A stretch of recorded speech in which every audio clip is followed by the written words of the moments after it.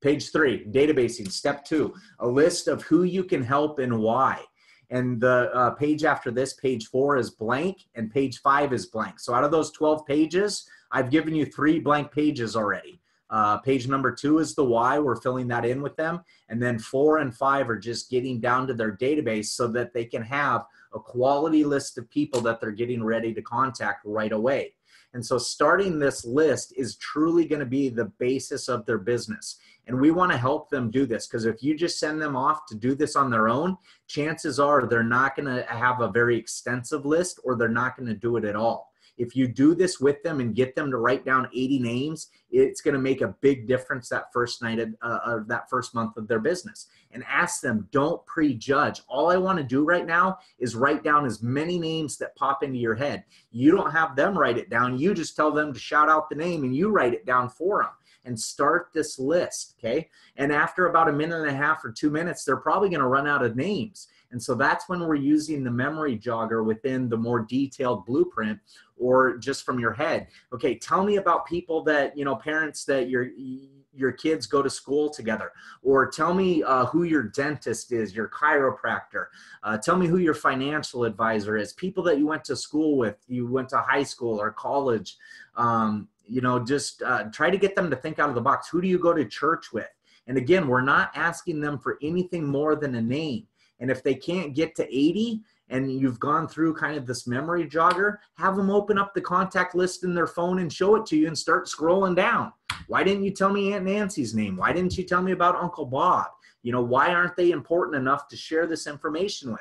And this isn't a list, again, that we're immediately jumping down and sharing the information with them, the business or the products. All we're doing is creating a list, okay? And then down here on step 3, okay, part B was don't prejudge, write down everybody. Step 3 is adding a second column. So we've got the name written down here on the left-hand side of the screen. On the second part, write down the why behind it. Why did they pop into your head?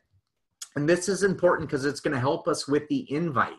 So once you have that list down and you've gotten names, I would at least fill out page 4 with names, 40 people. I would hopefully get down here into page 5. If you can go beyond that, that's even better, because the bigger the database, the better for somebody's success. Because are they going to be great at doing this right away? Are they going to be great at the invite? No, I can see people's heads shaking. No, they're not. Are they probably even going to be good at it? Probably not.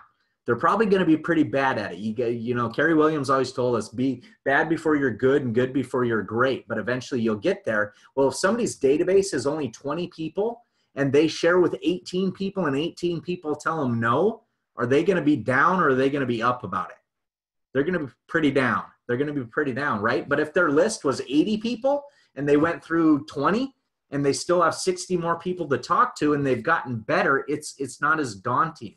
So as many as you can get, the better. And then we're going back to this why.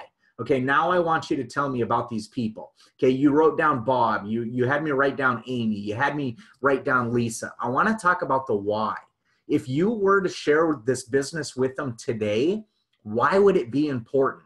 So for Bob, I wrote down heart problems, okay? Let's say Bob's somebody I went to college with, and everybody that I met in Bob's family over the past 20 years has had some sort of heart disease, it seems like, by the time they're 40. And that's why I thought of Bob, because I know that the science that like Dr. Gordon shared with me and that's written in the American Heart Association is valuable to him. He's got to hear it. Then they wrote down Amy. And Amy's somebody that when they think of business, Amy's name comes to their head immediately. So we're writing down she's an amazing businesswoman, or everything she touches turns to gold, something like that. We're writing down why we thought of them. Lisa, I love hanging out with Lisa. I love doing life with her. She's somebody I want to travel the world with. And then there's going to be some people, you guys, you don't have a reason why. You just wrote down the name because it popped into your head. And don't worry about those people that you don't have an answer to this why yet with, because this is a relationship business and you want to get back to having that established relationship before you introduce this to. So if it takes 2 or 3 phone calls or maybe some messaging on Facebook to see what they're up to, ask them questions, how they're doing, what's been going on the past 20 years that you haven't talked. things like that. But I promise you this, if you ask enough questions, you eventually will have a reason to write in here on the why. And that's going to be extremely beneficial to your database. And your database, you guys, it never goes away. I don't like it when somebody tells me my database is done, it's dried up, I don't have anybody else to talk to.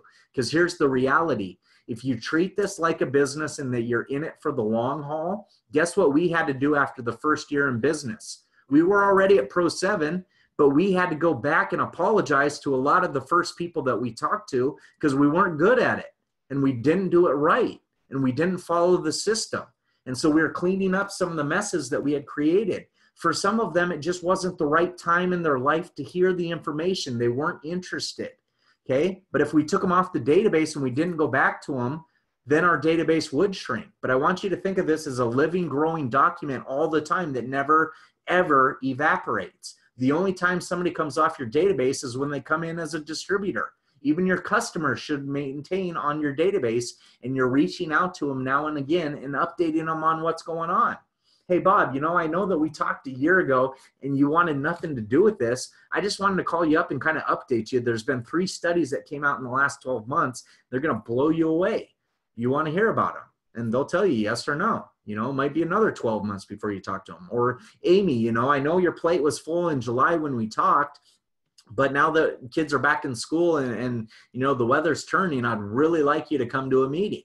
Or Lisa, you know, you've been a customer of ours on the Essentials Pack for the last 6 months and you're telling everybody about this. It's crazy that you're not doing this as a business. Let's just sit down and have a cup of coffee and go over that. Or apologizing. Hey, when I first exposed this to you, I had no idea what I was doing and I really screwed it up. I want you to know what you said no to so that you have the right information to make a good choice for you. Okay, and so if we're doing those things, your database is never going away and it's only increasing. Have this with you everywhere you go. Have it with you when you go to bed at night. And if somebody pops in your head as you're getting ready to go to sleep, turn over and write their name down. Or if you're driving around on the weekend, keep it in the seat. And, you know, when that random person pops into your head, I'm telling you, God puts people in front of us for a very specific reason. And sometimes we don't know what it is. So just jot their names down and then call them up and ask them what's going on in their life, you know, that they popped into your head and you just wanted to check in with them and see what was going on. Ask lots of questions. Okay. So this database, that's 2-3 pages of this, and we're on to step 3.